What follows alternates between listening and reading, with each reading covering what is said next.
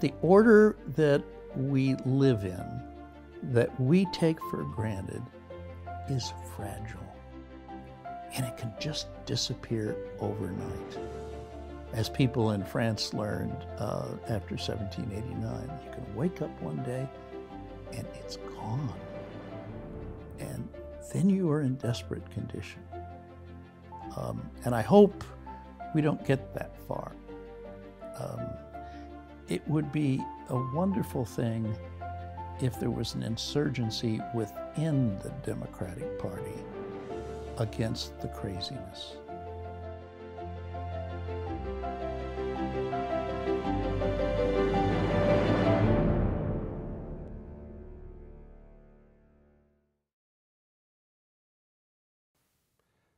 Professor Paul Rahe is Professor of History at Hillsdale College in Michigan.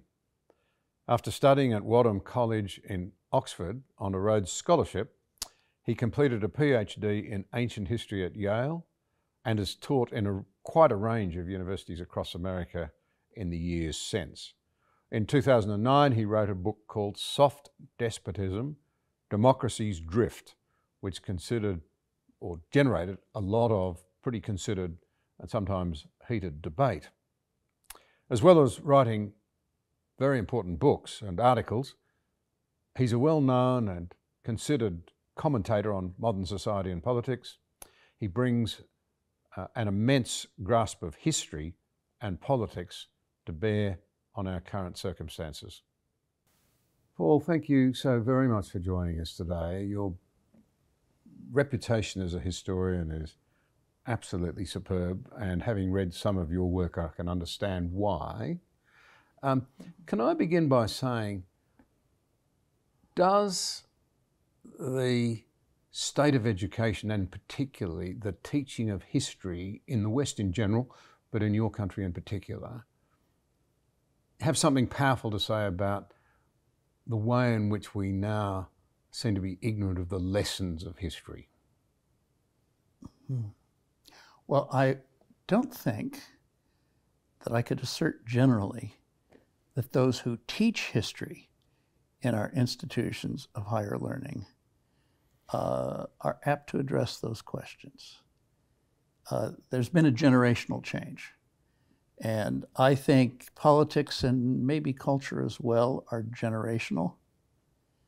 And there's been a move away from thinking seriously as historians about military affairs.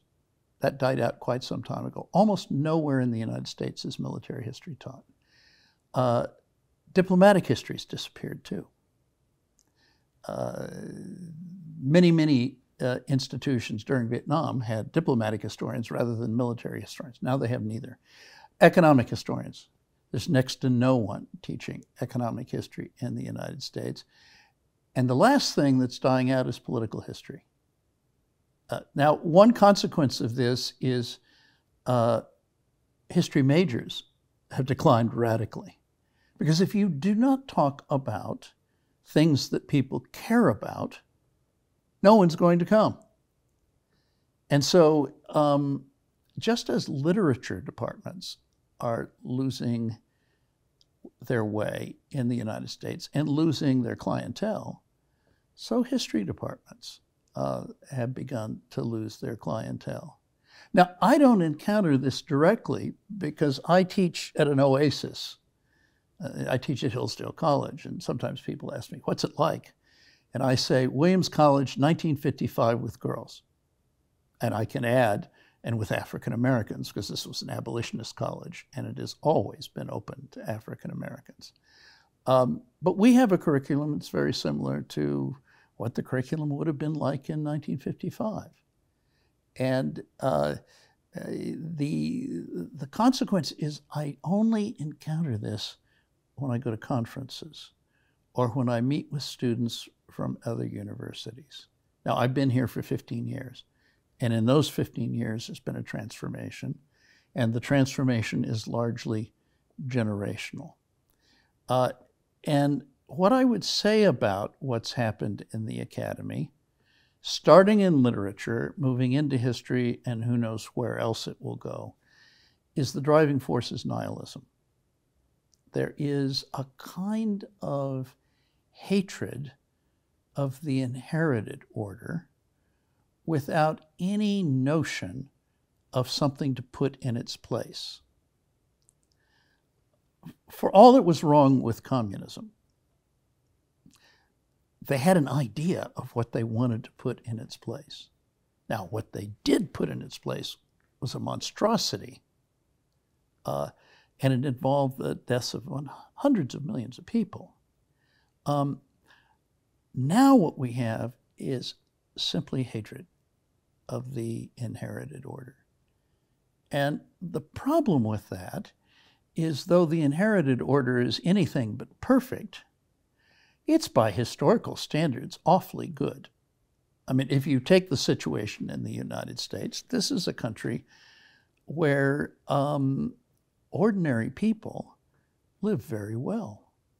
And they live very well because of natural resources, of course, but also of good public policy with regarding economic matters, good public policy with regard to political matters. And the key thing with regard to political matters is that not be too difficult for there to be a redress of grievances, if I may use the old English phrase, which is to say, from time to time, ordinary people have an opportunity to judge those who rule them, and it's a real opportunity. And what you, prior to the current period, what you saw in American history is a moving back and forth between two separate political elites, two major political parties, in which throwing the rascals out, as we Americans sometimes say, was very commonplace. And the consequence is you had a public policy that was extremely responsive to felt public needs. Yep. Now, I won't argue that this was always perfectly rational. In fact, surely it was not always perfectly rational. But it was more rational than you would get if you would get a political party that is firmly ensconced in power and can't be moved out of power. So the inherited system articulated under the Constitution that was framed in the late 18th century, adjusted in modest ways subsequent to that time, has served us very well. And what we're looking at is an attempt to overthrow that system by breaking all of the rules that are not written into law, all the unwritten rules, the mores and manners that govern the way the majority party and the minority party operate towards one another in the House of Representatives and in the United States Senate, the unwritten rules about how you conduct yourself in elections, the written rules about how you conduct those elections. All this is being overturned in the interests of getting a kind of monopoly of power. And those who are desperately seeking this monopoly of power know what they want to get rid of, but they have no idea what they want to put in its place. There really isn't a kind of positive program. And so there's going to be tremendous conflict. For example, I mean, one of the elements of this is to force everybody back into living in cities. People don't want to live in cities. And the cities are becoming a nightmarish place to live. If you defund the police and force people to live in the cities, it's going to be a Hobbesian nightmare in which life is going to be nasty, brutish, and short. And you can see the resistance to this because demographically, there's been a tremendous decline in our cities. Chicago has fewer people living in the city limits than they did in 1920. Really? Yes. In New York City, it's fewer than lived there in 1950. There's hardly a place outside the Sun Belt where there hasn't been a major move out of the cities. to the suburbs, but also to other places. And the reason is people like to live in circumstances where they feel safe, where the schools are tolerably good. You can just go down the list. Now, if you notice, I'm talking about bourgeois life.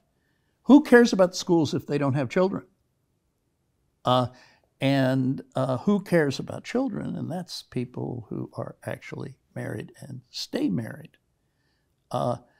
They're the people who are abandoning the cities. And I think Chicago's going to go the way of Detroit, which is a black hole. Yes. And think about Detroit as an example of this. In 1950, Detroit was the wealthiest city in the United States per capita. The wealthiest. The motor car industry. Yes. Good jobs. And then it declined somewhat by 1968. You had the riots in 1968, and the riots never ended. I mean, there's a sense in which the riots took place in 1968, and then you had crime on a grand scale and just continuing. The automobile industry, what remained of it in 1968, moved out. There's not a single automobile in the United States made in Detroit now. And people moved out. And then it became completely unlivable. If you go there and you were to tour Detroit, what you'll see is ruined buildings, beautiful churches with everything collapsed inside. The Guardian in Britain did a photographic essay of this about, 12 years ago. It's just breathtaking. It looks as if Detroit had been bombed, but it wasn't. So you can destroy civilization. And that was done there. And there's a move in that direction now. And it extends into changing the curricula of grade schools, junior high schools, and high schools. The curricula of universities has already been changed. And the hiring and the curricula patterns, in the university then filters back into the education system. Yes. Oh, yeah. It starts at the top and it works its way down. It starts in kindergartens. People overlook that, but it's the basis of learning starts in the kindergartens. It does. And there are other things that have developed that have influenced this. The post-World War II mobility made divorce easy. In my father's was born in 1902. In his generation, if you worked at Gulf Oil Company, which is where he worked, and you abandoned your wife for a floozy, you'd be fired. And the reason is the wives of everyone else in the business would not tolerate what you had done, and their husbands were obedient. It's not like that now. You're painting a picture really of, and I think this is common, it's not just America, of course, a strange situation where the elites, who are the great beneficiaries, educationally, living standards, opportunity to travel, send their kids to good schools, who now loathe their own culture, their own home. And one subset of that seems to be very significant, because of course the elites have money and they have wealth, is that there was a time when corporate America, when the business community created the jobs, created the wealth, made America the home of opportunity, the global leader that it was. But corporate America and the tech leaders and bosses now are amongst the most critical of our society. And they have the capacity to resource people who are wanting to reinvent it in their pursuit of power. And they're doing it. Big time. Yes, on a very grand scale. There was a book published a few years ago, maybe 10 years ago, called Coming Apart.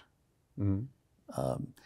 And it looked at white America only to avoid controversy, I think. And the theme was there really were two Americas developing. One, which one would have said would have been the lower middle class. and which was the backbone of the country when I was growing up. And they were the people least likely to divorce, to abandon their children.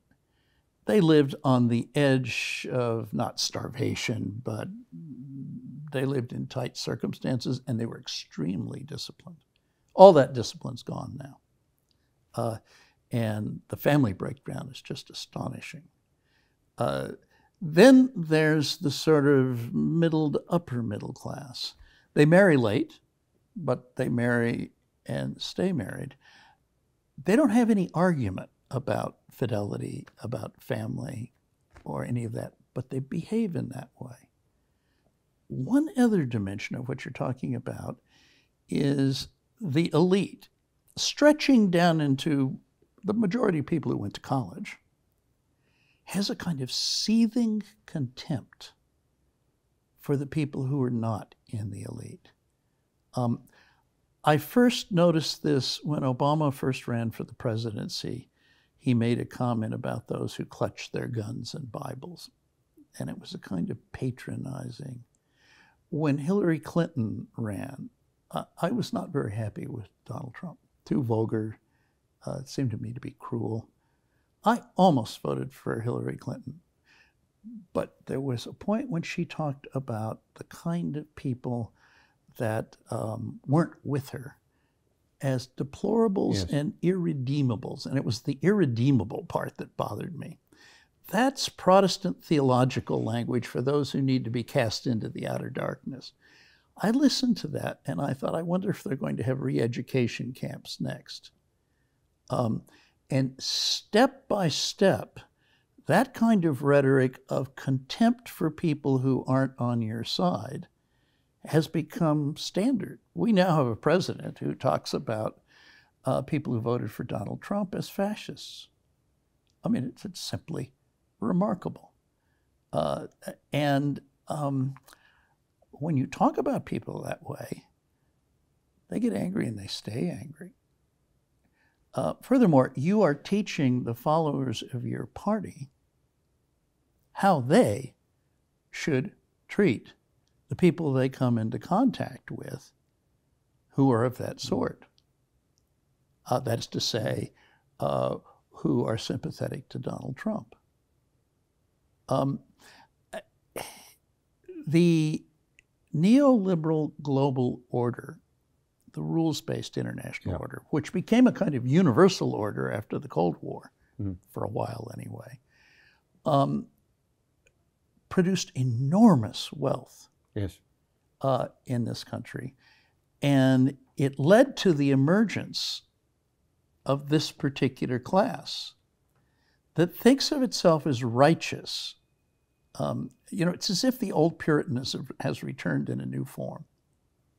The same intrusiveness, the same self-righteousness, and a propensity for treating ordinary folks, plumbers, electricians, small businessmen, with a kind of seething contempt. I've not seen this before in American life. Those in positions of responsibility, if they had such opinions about their fellow citizens, kept them to themselves. If someone in the 1970s had referred to those who supported another political party, one of the two major political parties in this country, as fascist, that would have been the end of that person's career. Yeah. It would have been over. The people in their own party would have destroyed them. So there's something that has happened, and the people who have profited most from this rules-based order are the ones who are most hostile to this rules-based order. What an irony. Yeah. It's, and again, I think it's generational. I grew up in the wake of World War II. I was born in 1948. And patriotism and a pride in American institutions was the common coin of the realm. And with some reason. We had come through the first two world wars rather well. And we were caught up in the Cold War, and we weren't doing perfectly well, but we were doing tolerably well. And that managed actually to last until about 1980, maybe 1988. The end of the Cold War marked the beginning of a sea change in American life. I don't think it became visible until the Obama administration. And I don't quite know how it will end. In Britain, there's a phrase that gets used for certain periods of time between elections called the silly season. Yes. Okay. The United States is going through an elongated silly season in which one of our political parties thinks the real problem in American life is that biological males can't use women's bathrooms. And they want to shove that down people's throats. And all of the sort of people in charge of the culture, Netflix, Amazon Prime, and so forth, they're trying to make propaganda films and TV series pushing this kind of thing. It's getting very hard to find a good movie. Yes. Now, the effect of it is no one's watching this stuff. I mean, what they don't understand... Well, Netflix is certainly discovering that. Yes, they are. And Amazon Prime as well. They're canceling series that they thought would be the thing. One dimension of this that may be true is our upper middle class lives in a bubble. They don't actually know people who think otherwise. And I'll give you an example of this. When Trump was elected, the New York Times sent a reporter to Hillsdale College on an anthropological expedition to, look at the natives. And he was shocked because he was an older guy, had been their Beijing station chief at one stage. And he discovered what we were teaching was what he was taught when he was in college. The New Yorker just sent someone here whom I met with last week. Well, again, she's essentially been sent here on an anthropological expedition. And I think she was similarly shocked because, if you live in the Beltway between Washington and Boston and don't go out into the world, you don't meet anybody that is upset with the kind of direction that they want to go. And there really is no understanding of it. But there's a subversion of institutions. Look, sending the FBI to raid the home of a former president would have been unthinkable in the past. And that it's simply done now is remarkable. You're a historian. Doesn't this absolutely just evidence the truth of the old adage that those who don't learn their history are destined to repeat it? I mean, as a historian, surely you despair that all of these elites are so unaware of the lessons of history that they are actually repeating it. Provoking differences, treating people with sarcasm, the Marie Antoinette line, let them eat cake. Right. Have they learnt nothing from history? Well, or is history simply not taught? It's not really taught. I mean, I know we're repeating old and ground. They haven't studied, but look, I think we've had the neoliberal order for 30 years. Yeah. There is a propensity to suppose that the world that we live in will just go on as it has in the past. And there's a blindness to history in the sense that a blindness to the fact that all orders are fragile in character. You saw that, as I understand it, somewhere 15 years or so ago. You actually predicted that the political system was in for a big shock. Now, it took a little bit longer to happen. So to your credit, I think you were seeing that there was trouble brewing. Well, when Obama became president, I don't know if you know what his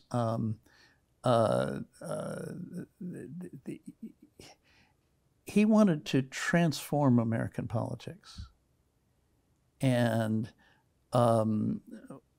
he framed that not in terms of a New Deal or the Great Society or something along those lines, but in terms of a completely new order.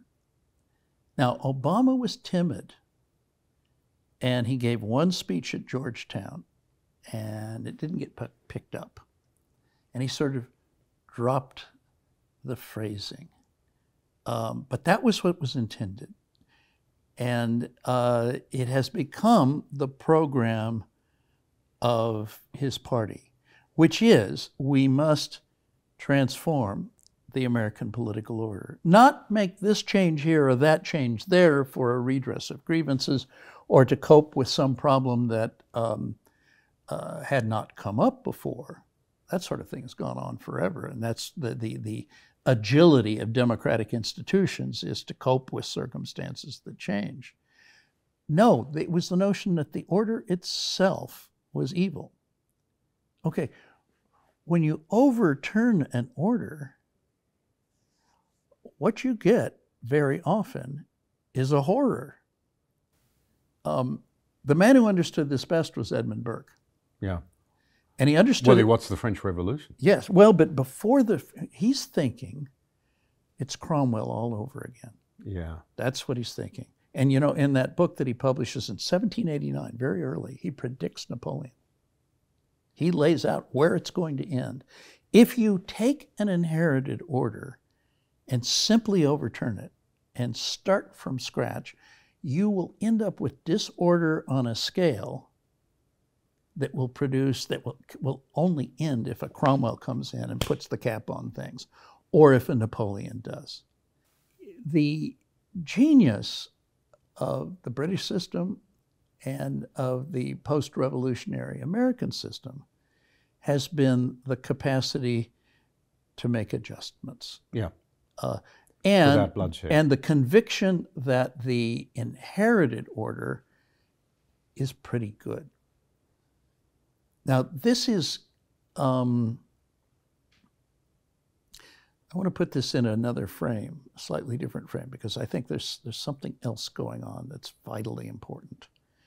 And that is, there was one great flaw in the neoliberal world order, in the rules-based system, which is that it could be exploited by powers that weren't committed to that system. Under the aegis of the neoliberal global order, you could practice mercantilism.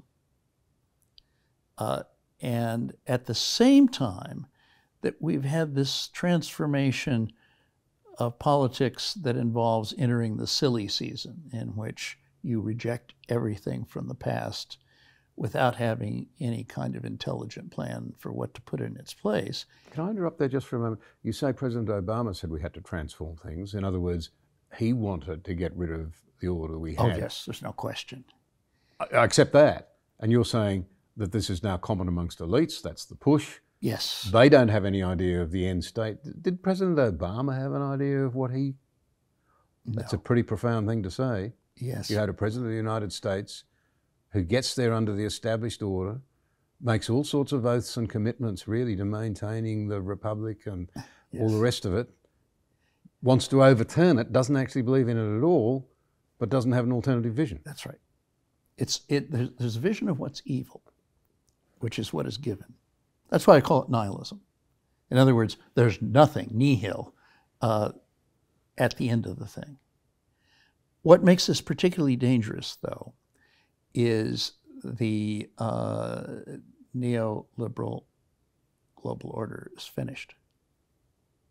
And that has to do with the rise of China. Yeah. I don't mean that part of it can't be salvaged, but that would take a real effort. And there is a kind of blindness. I mean, if someone were to ask me, what do you think of the presidents from the first Bush to today?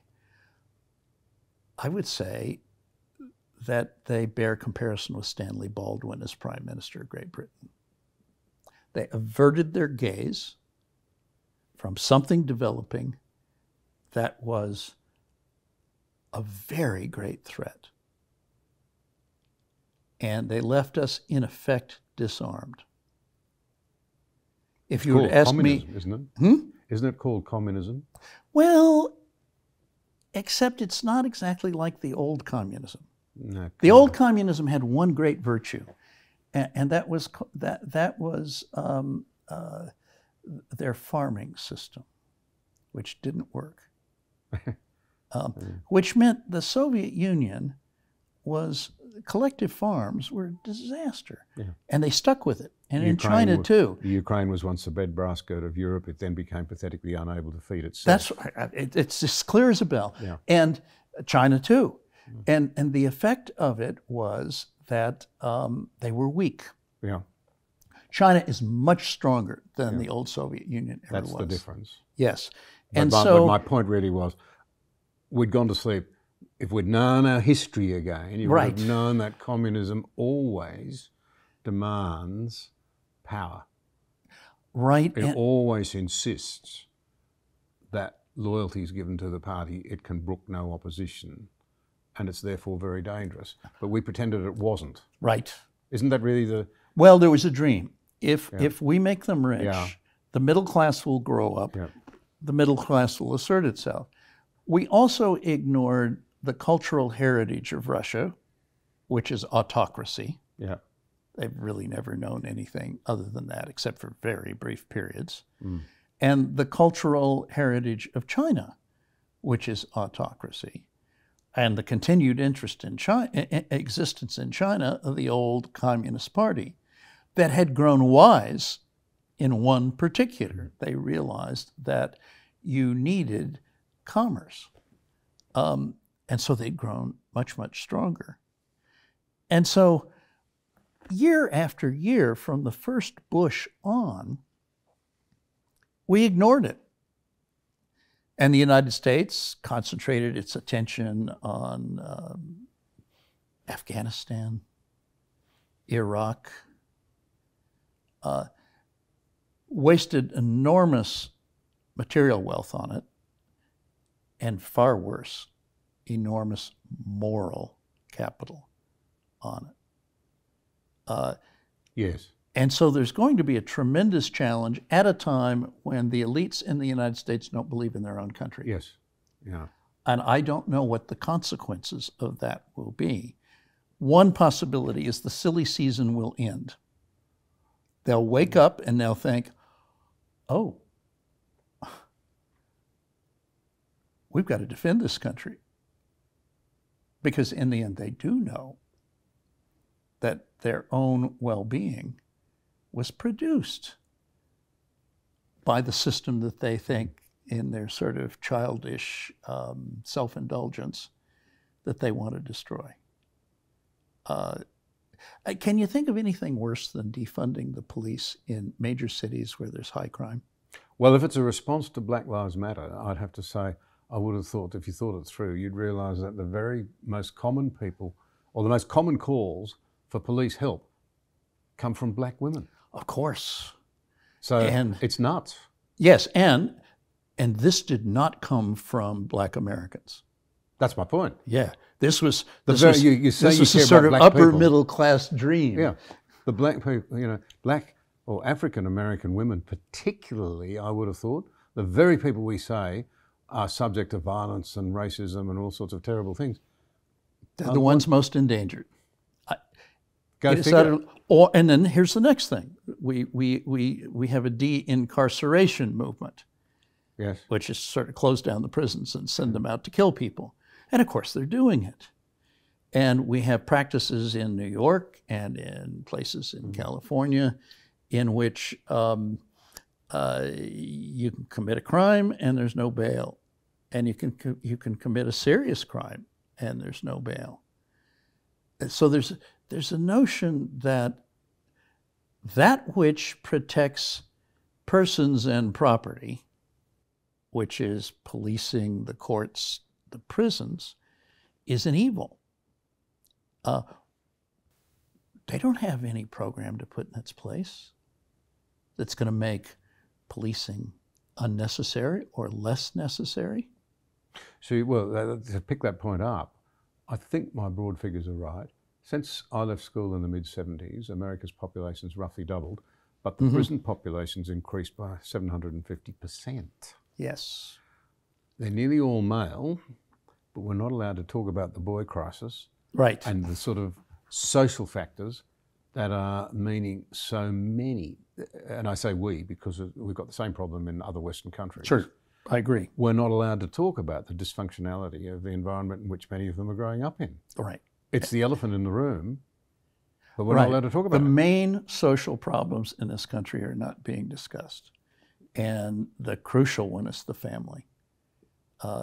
It was once largely a black problem. It is now a universal problem. I have a former student, I was about to say a young black woman, but she's not that young anymore. I'm quite old. It happens to us. Yes, yes, it does. We were chatting about this, and she was asking, what's Hillsdale County like? And I said, it's the south side of Chicago, but it's white. And then I said, they don't do cocaine, they do methamphetamines. And she looked at me and she says, it's class, isn't it? And there is a sense, look, when I was growing up, politics turned on class. Class is something substantial, and it's not going to go away, and it needs attention. Now, in theory, we're in the world of class, race, and gender, except no one really talks about class or does anything about class. And we are, as a country, treating those who are not in the upper middle class abysmally. We're depriving them of their police. We're allowing the schools to go down the tubes. We're hiring teachers who are illiterate. I mean, that's a big part of the story. And because of the power of the teachers' unions, you can't say anything about that. And we're focusing on our attention on who gets to go into the girls' bathroom. And on a critical racial theory that asserts that white supremacy is the main problem, well, there was a time when that was true. And I lived in that time. I lived through it.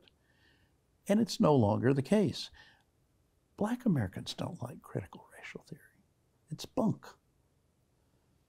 They don't like racial categorization. It's bunk. And it does them harm. The great leader Martin Luther King campaigned against that very concept. Right, right. So we've got, and I say nihilism, because there's no rationale behind all of this. There's simply a hatred of the inherited order on the part of people who are rich and self-indulgent in any number of ways. I don't mean just personally, but they're sort of self-indulgent in their politics. It's the silly season, and they're following fashion in the silly season. And it will end one way or another, because it will get repudiated at some point. Ordinary Americans aren't going to put up with this for too long. It could be that by various tricks, elections can be won for a while. I don't know what's going to happen in 2022. Well, you run out of money one day.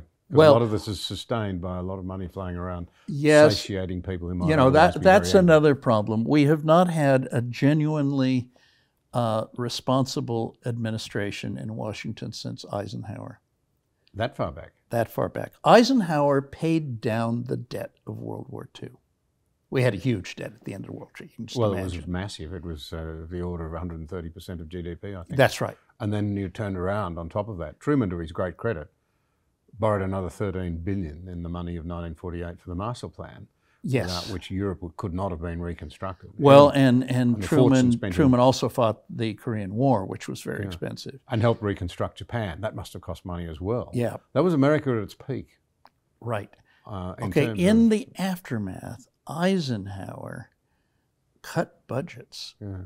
And he kept the taxes high. I think he would have been better if he cut the taxes some, because I think the take from cutting the taxes would have exceeded the loss from what you lose when you cut taxes. But leave that aside. He did that, and he began paying that debt down, not to nothing, but to the level where it was inconsequential in terms of sustaining the value of the currency. See, what we could have now after 70 years, well, not 70 years, 60 years of malfeasance, is we could have a currency collapse. Yes. And what would cause it would be if we cease to be the reserve currency internationally. Yes. I think that is a serious possibility. It is certainly what the Chinese, the Russians, and so forth will try to accomplish. And look, the Europeans created the euro in order. It's very timely. Yeah. So I look back. We were profligate. Kennedy was not so bad. From Johnson on, we were profligate. But no one was as profligate as we are now. I mean, it's mind-boggling. Yes. And now we've got the reality, you've got to spend a lot of money in the Ukraine. Right. Which is, after COVID, ought to be yet another warning that it's time to put some shots back into the locker and start to put something aside for the next rainy day. Yes. Because it'll come. Oh, of course it'll come. It'll come, and it will be larger than Ukraine. I think Ukraine is manageable because the Russians are the Russians. I can't believe the idiocy of It'd be a bit easier. Not knowing there'd be resistance. I mean, they're right next to you. Yeah. Your intelligence people can surely tell you everything that's going on in Ukraine. And they send in these tanks in the spring where they can't leave the roads or they end up in the mud.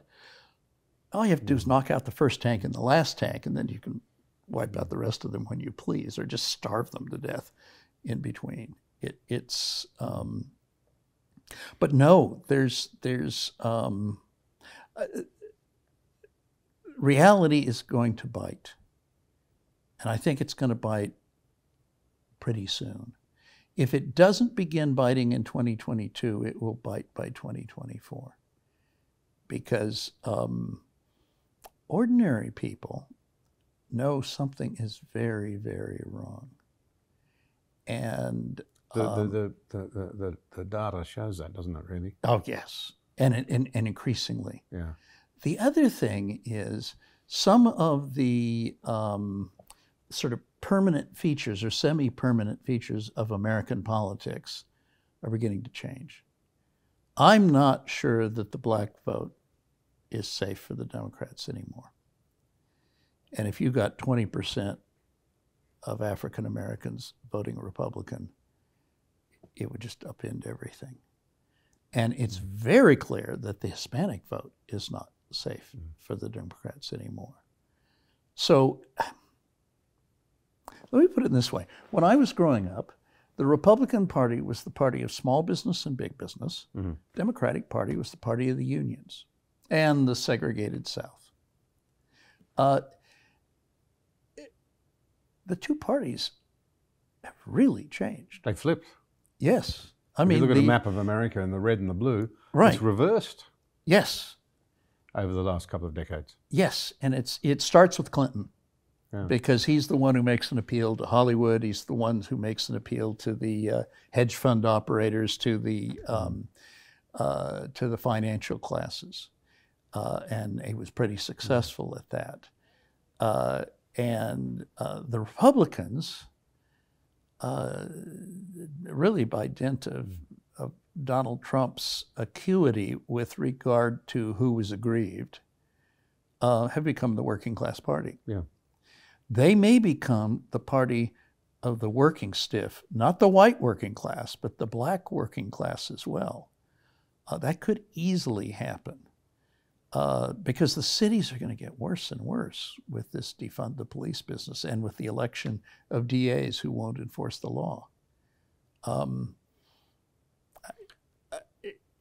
it's interesting times. Can we round out? Yes.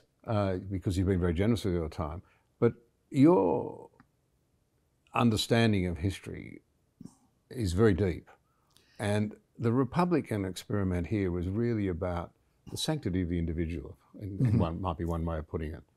You know, there was an enormous effort put into trying to ensure that government was downstream of culture, and that was driven, of course, by the beliefs of the day. So you could say beliefs shaped the culture and values. Sure. They then shaped the government, and the government was to be kept in its place. Right. We're reversing that in a big way. Now we're becoming downstream, it seems, of government and its handmaidens, the wealthy elites, and the technocrats, or the expertocracy. And it seems to me that this, in part, has led to this sort of almost suffocating mission creep, where government is involved more and more and more and more in every aspect of our lives. Right. And I don't know, people seem to almost welcome somebody else making a lot of decisions for them, but B, it's led to an enormous level of cynicism and disengagement at the same time. Right. It's as though over-familiarity by government has bred contempt. Absolutely. And virtually all of our institutions are held in contempt. The percentage of Americans going to college has gone down. Now, my own view is it ought to go down by about a third, because I don't have this problem teaching at Hillsdale, but I taught at the University of Tulsa for 24 years. And I would say about a third of the entering freshmen, there was no purpose in their being in college. They'd be better off with a good trade. Yes, they weren't there to learn. And I'd give a talk early on when I was young and stroppy at the beginning of term, in which I would say, somebody told me the other day that there's some people who come to this university who want a degree but not an education. And I'd say, I can't believe anyone would waste money on that. But if there's anyone in the room today, this isn't the class for you, if that's your view. 1/3 would self-identify and drop.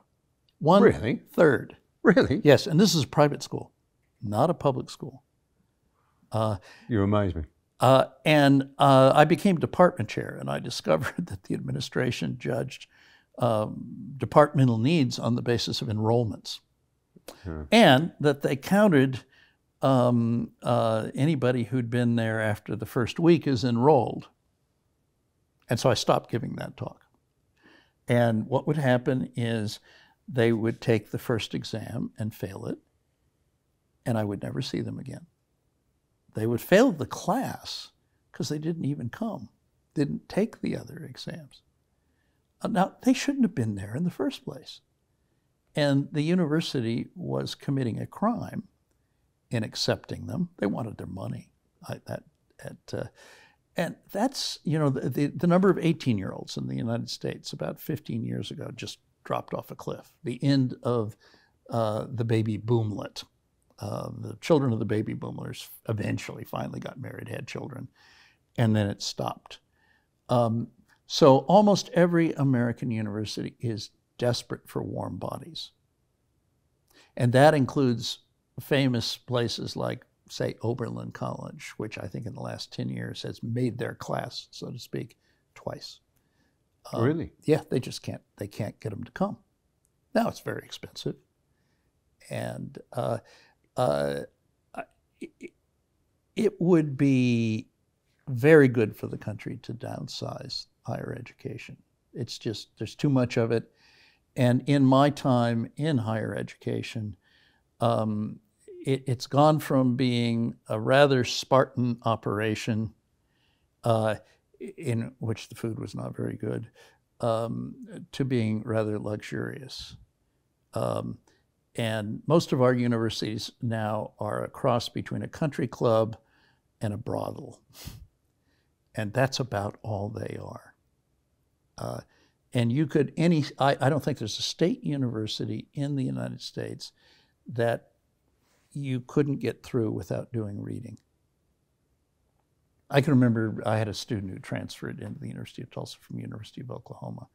And I said, what was it like? And she said, well, you could go to class or you could do the reading, but you certainly didn't need to do both. So it's been dumbed down. And the financial pressure of the drop in the number of 18-year-olds has caused a further dumbing down. And then there's something else that's going to flood this. We used to have, for a considerable period, we had vast numbers of Chinese students. And they paid tuition at the sticker price, no discounts. So huge money for schools. A high proportion of them did not speak English well enough to do things. So you had to have courses they could pass. And it's corrupted higher education in a great variety of places. In East Lansing, Michigan State University, there were whole neighborhoods that were Chinese. Now that's dropped off. So there's going to be an economic crisis in higher education, much greater than what we've seen. There are going to be schools that close, lots of them. It's an opportunity to rethink who should go to college. And it isn't everybody.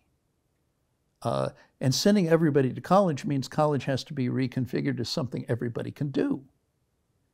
The other thing is the curricula are terrible. They're things you need to know about your own world, about the world beyond our shores. You can get through without doing any of that.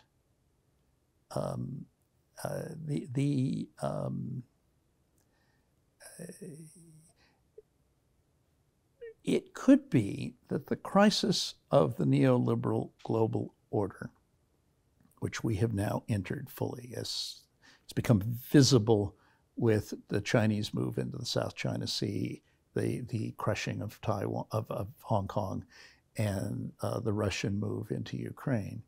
It could be that that causes a sobering up. And we just hope we have the emergence of responsible statesmanship, which is not what we have right now. Well, we hope it does, and we hope it happens in time. Yes.